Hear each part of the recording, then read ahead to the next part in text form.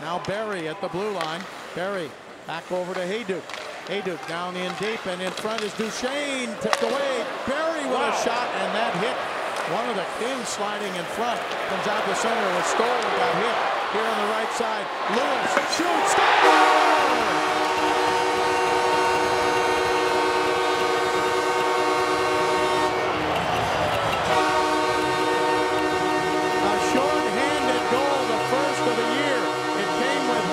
Second left on the King penalty, and the Kings lead it 3-1. You know, Bob, we saw Jaret Stoll give it up.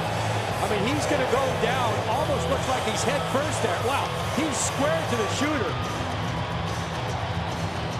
He makes a goaltending-like save, kind of like a kick save, and that allowed the Kings to go the other way. Now, this ends up being what you would call a bad goal. It comes from outside the circles. It's not a hard shot. It sneaks between the pads. And the Kings really get a break there, but they'll take anyone you're going to give you.